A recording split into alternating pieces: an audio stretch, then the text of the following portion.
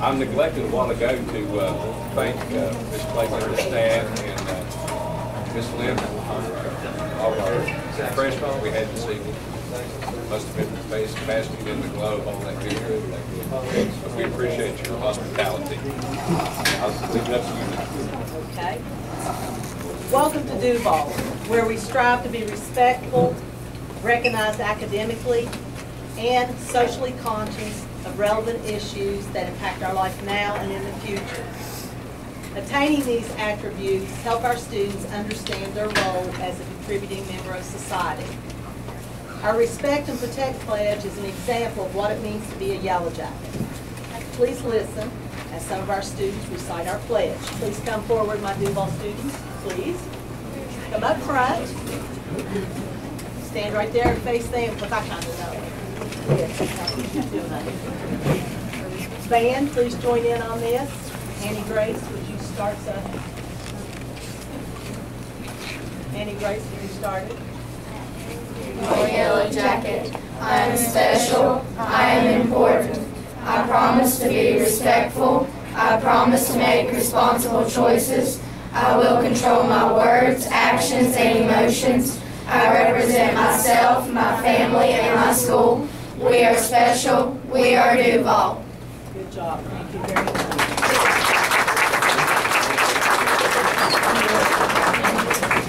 Needless to say, I'm very proud of this group of kids that we have with us tonight.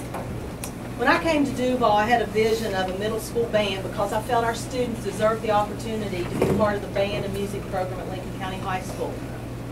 Mr. Carter's worked very hard to start our band. We also worked with the Play Center, who sends Mr. Manaki down to do private lessons for our students. At the regional middle school band rating, our band received an overall rating of 1 last year, which is the highest rating possible. I'm very proud of our band. You might wonder why I'm so over the top about the band. Well, it's been proven that schools that have strong music and art programs also do better on tests. If you look in the hallway, you'll see the artwork from our students, plus the beautiful poppies on the wall by my office. And now you're going to have the opportunity to sit back and listen to a few selections by our band. So please welcome the Duval Yellow Jacket Band.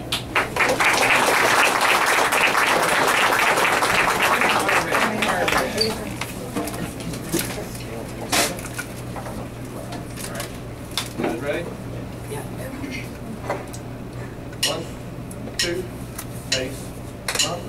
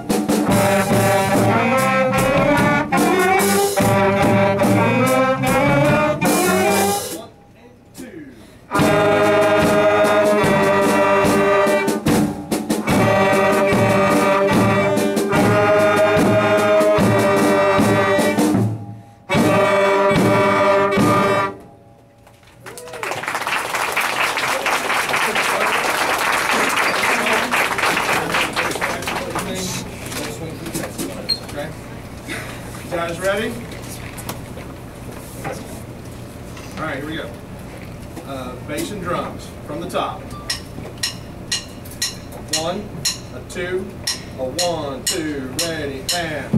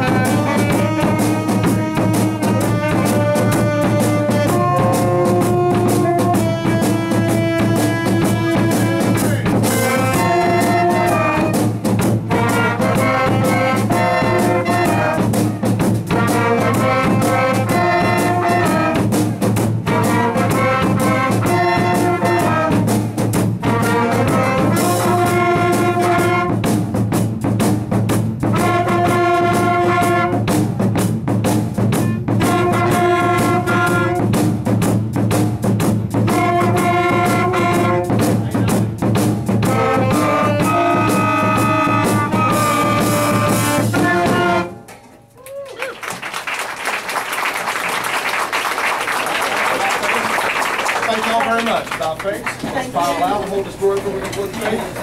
Thank you so very much. You guys just one thing at a time. It's all good. Thank you. Thank you, guys. Thank you, Mr. Carter. Thank you. I will share with you that Ms. Cook told me that most kids that came on the band this year came from Duval. So we're looking forward to continuing to build our band program. We're hoping to march at a football game next year. They played at a football game this year. We're hoping to march across the field next year and continue to help build the band at Lincoln County High School. Next on our agenda is, well, I'll let you get set up and I would like my LSIC people that are here to please stand up. Ms. Wickline, are you doing that? So you can see we have a pretty good support staff here. And by the way, Mr. Davis, thank you. I have a full-time nurse practitioner, correct? And she is the bomb. I don't have to deal with all those stomach ache things. She takes care of it. Absolutely. Does not share well with others. All right. Our next report will be by Ms. Jody Ice. She is our technology contact. Last year she was our TSS. This year she's back in the classroom and has a lucky group of kids because she rocks technology every day in her classroom. So, Ms. Ice. I just have a few words about technology at Duval. We are, it's kind of happened, I wouldn't say by accident, but we've kind of moved into being a leader in technology, not just in the county, but in the state as well. We have a lot going on. A couple things I would like to mention is that now, as you know, we have an increased dependence on technology. It's not just that we would like to use technology, we're required to use technology. These are some of the things that teachers have to do. They have to do Spanish online instruction.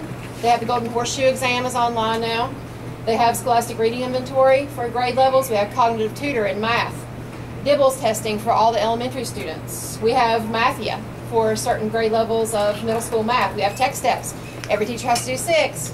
We have the 2014 Balanced Assessment where all of our state testing will be done online. Not next year, but the year following that, there will be no paper copies. All the testing will be done online. We have the ACT Explore test for our 8th graders. West Virginia Writes, all teachers have to do at least 6, I believe, acuity lessons have to be done. West Test Writing Assessment, benchmarks. These are all things that teachers have to do with technology. These are not even any optional things that we have to do. So we have a dependence on technology. We have to not only integrate it into our classrooms, we have to be on the cutting edge of what's next. And Duval is there. Right now, actually, we needed this year when it started out, we needed increased access for our students. We have approaching 600 students. They have to do all those things that I just listed. So they have to have access. So this year we've added 4 new sets of the small laptops that teachers have access to. They're here, they're not set up yet, which will bring me to one of my points at the end. They're still in boxes. We have an iPad lab that we got last year of 20. That lets some of the research that has to be done take place outside of the classroom, outside of the computer lab. Teachers can't get into computer labs because of all the mandatory things to do, extra things like research that are required by our content standards. And we have a class set of Kuno tablets that is in the 5th grade this year. I want to mention TechSteps because TechSteps is kind of a top-down thing that came from the state. TechSteps has done some important things for our schools. And you know, a lot of times you hear negative things about TechSteps. But one of the things that TechSteps has done not only has prepared our students, but it has prepared our teachers. The teachers were a little bit uncomfortable teaching things that they didn't do themselves. Now our teachers, I think, are very comfortable using the iPads and the laptops and using Microsoft products to teach, and they're okay with teaching students now because it's very uncomfortable to teach students things that you don't use yourself. So I think TechSteps has allowed them to get very comfortable with that. We also at Duval have an implementation schedule that assures that everybody completes all their TechSteps. That's another thing that Ms. Clayton implemented, and it allows teachers to know exactly where we stand with TechSteps. You are here. You have to have this done by May. You have to have this done by December. You have to have this done by November. And we know exactly what's expected of us with our TechSteps lesson, and it's been a very helpful thing at Duval. We have 2 technology grant recipients. Miss Tina Atkins got one of the Lincoln County technology grants that give $8,000 to a teacher who will write a proposal. She did a proposal for using Lego robotics in her 3rd grade classroom, and her kids are going to be able to make and compete with robots, and it's going to be fabulous. I can't wait to get some action shots of that. Also, our 5th grade, we got the technology grant. We already had in our 5th grade class, we already had a class set of tablets, Kuno tablets. You can see the picture of them there. We were using them 2 students to 1 student. And I have a student here somewhere. Is my student here? Yeah, right there. And she has one of our tablets. Mackenzie, if you could just like give a real quick 1-2 sentences of how it's changed our classroom. We get to be more independent about what we do. How? Well, you write something on the board and we can just do it on our tablets. Right, so I just give them their list of things they have to do, and they open up their tablets and they get busy and they do their work. But the problem was that we have 55 5th graders. Go ahead, you can sit down. We have 55 5th graders and we only have 28 tablets. That was a problem. So we got the 5th grade, got the technology grant, and now we will be the first group of students in the county to have actual one-to-one device. So every student will have a device in their hands, and they can use them all day. They can take them home with them and use them at night. They don't require internet access, so a lot of our students have a problem with that. That's an exciting thing that's going on at Duval, our technology grants that we just got. Needs, yes, we have them. We need a full-time TIS or TSS here. We have a lot of technology, and we have a lot of technology in boxes that we can't get put up. We need structural support. We need people to mount things. We need people to put things up. We need people to hook things up. Teachers just can't do it. We can't climb around in the ceiling. We can't put things on walls. We need it put up. That's what we need more than anything, and we need somebody to help us when we have a problem.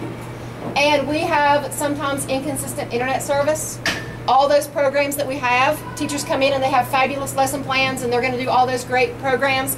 None of it works because every time the electricity goes off at night, we have no internet the next day. So we really need some backup with our internet service. And those are our needs and our concerns. Ms. Clayton. Thank you, Jody. I want to share something with you before I get down to test scores. The folder that I gave you all has a lot of different things in it, from our daily schedule, from our Wednesday schedule, from our developmental counseling schedule, from our specialist schedule, from our facility checklist that went with OEPA, from our master schedule, our highly qualified teachers, who's in the building, our elementary teacher schedule. And you can look at this on your own, because I wanted you to see just some of the things that we have put in place at Duval. I was truly flattered by OEPA when they came in and they were going to the classrooms and they had just fabulous things to say about my teachers. And they said, we have found things at Duval that we are going to take back to our own school. Well, you know, that means a lot to us. One of the things you'll see in there that I think you'll probably think is pretty interesting is the expectations for a substitute. You know, instruction and education does go on even when you have a substitute.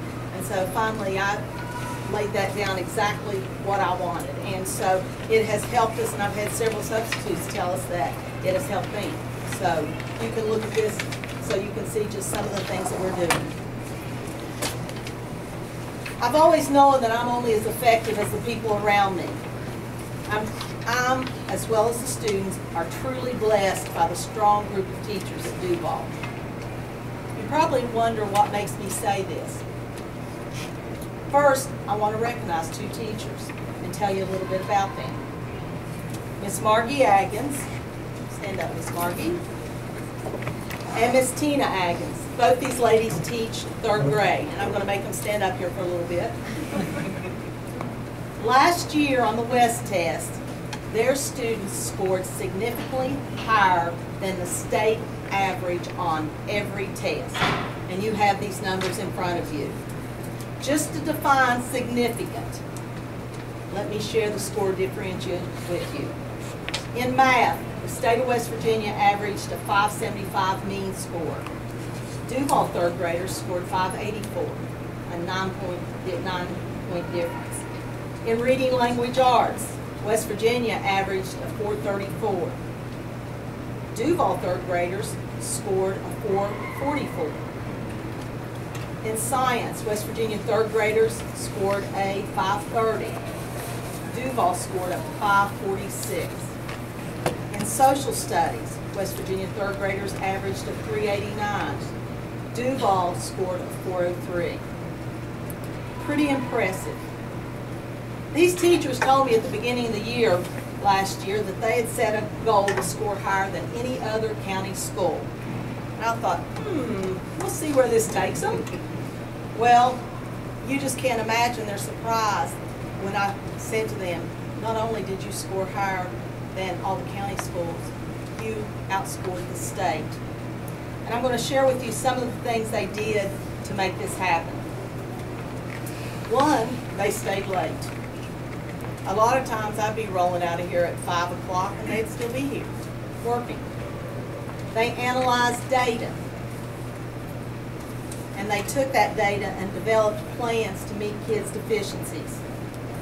They based their instruction on the CSOs. They incorporated technology.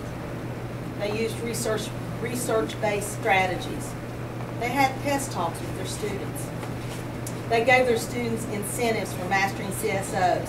And they had high expectations for all students. I was in and out of their classroom, and I saw this on a daily basis. These teachers made their classrooms relevant, and they got great results. The central office allowed me to send them on an educational field trip to celebrate their success. So they went to the Play Center for the day. And I just want to say that both the students and the teachers should be commended for their hard work. Now I think Miss Atkins have some of their students with them, so would you bring them up and let them? We've got Bailey And Elena and Garrett. Come on up. and I think they're going to talk to you a little bit. We were going to give them a chance to kind of tell maybe something that they remembered from 3rd grade that they felt maybe helped them do well on their West test. Who wants to start? Elena, you can go first. We won't fight. Supposed to be calm and take your time.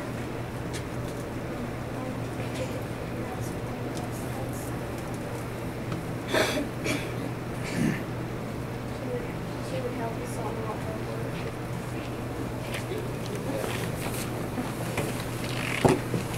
We have to say one of the top things that helped us most were the great parents that we had. We had an exceptional, great group of parents and just an exceptional group of kids in both grades. They worked hard, they did lots of homework. They were just exceptional, and we mentioned every day those test scores. And we told them all the Every time that they day could we do it. mentioned it. Of course, I had a good teacher right there. So he used to get on the intercom starting in January, just 45 days or whatever. They had a countdown. I'm telling the truth, But it was just a perfect storm. What it was. And they worked really hard. We They gave did. them an incentive early on. We were given a grant from the Challenger Learning Center in Wheeling, West Virginia, for us to come and do some activities at their center in Wheeling. And the kids worked really hard so that we could get there. They got to do some amazing activities with NASA-based technology, and they learned to build and shoot off rockets and things like that. So they were a really hard-working group of kids, but we really couldn't have done it without the parents involved too. The parents Yeah, were we really certainly involved couldn't have. They were an with their exceptional kids. group. We're real proud of y'all. Hopefully, next year we'll hear of how the fourth graders did. They're not, of course, we kind of expecting the third to do real well. That you all as fourth graders are going to do real well too. We're real proud of you. Thank you. Thank you.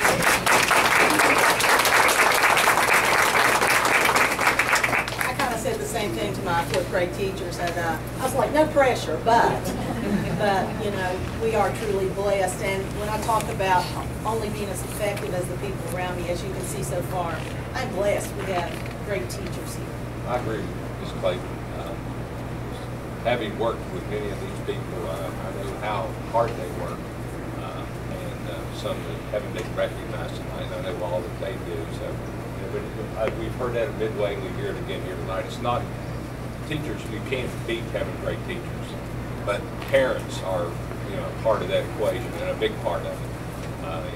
Teachers will try to do what they can, but it takes cooperation from both groups. And we've heard that from both schools, and I think we certainly appreciate that.